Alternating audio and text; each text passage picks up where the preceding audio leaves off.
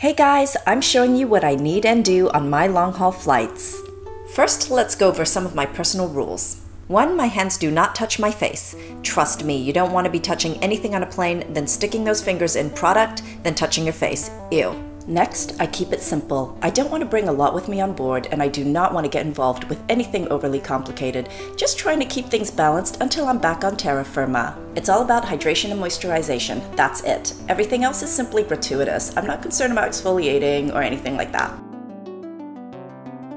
So not too long into the flight, I get out my cleansing wipes and I wipe off all that's built up from the madness before getting on the plane. I'm not a huge fan of wipes, but I love these ones from Moly. They are full of product and hydration. Smells fresh, feels refreshing, and gets the grossness off.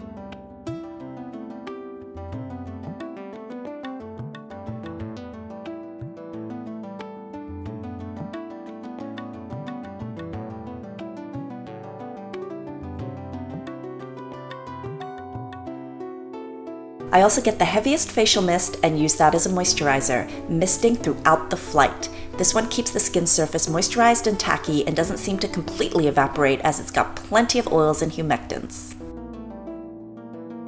I also find the richest lip balm for my lips to reapply throughout the flight. This cute little banana from Moly stays on through it all. This would be my first sheet mask of my 15-hour flight. This one is for hydration, so it's a hyaluronic one. And I use only sheet masks. Again, no fingers to product to face situations. I find a lot of people on flights use sheet masks, particularly on the Asian ones. Now I relax for 15 to 20 minutes. You don't want the mask to get dry because then it would already have started absorbing hydration back from your skin. After removing, leave the product on your face to absorb and protect. Drink a lot of water.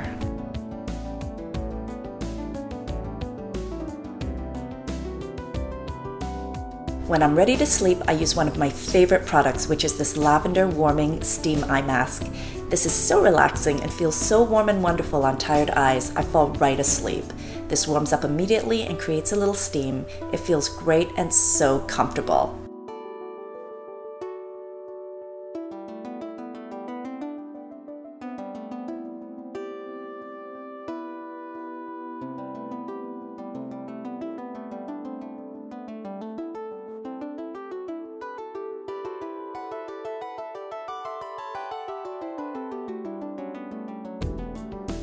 After waking up, or a couple of hours before landing, it's time for sheet mask number 2, which is a moisturizing one. I'm using an avocado oil mask.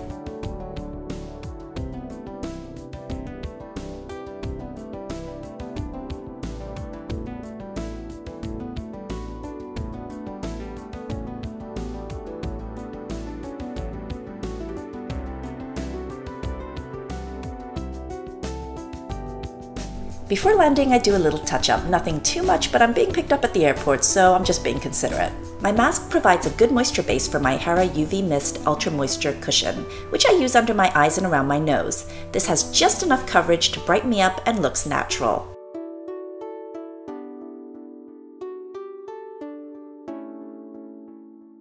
A girl has to have mascara.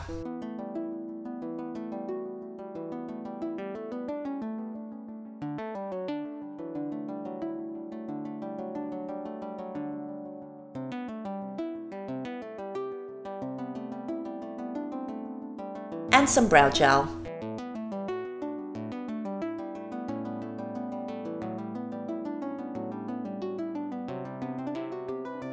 I love my Maybelline Baby Skin Cheek Flush. It gives a natural, healthy flush and glowy, dewy sheen to the skin. Again, this is quite moisturizing. I use the cushion puff to gently blend it out.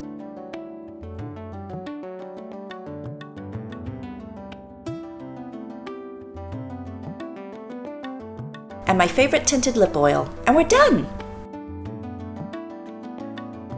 Thanks for watching, guys. I hope you enjoyed this. Please subscribe and like, and I'll see you next time. Bye! Attention passengers, we've now reached our destination.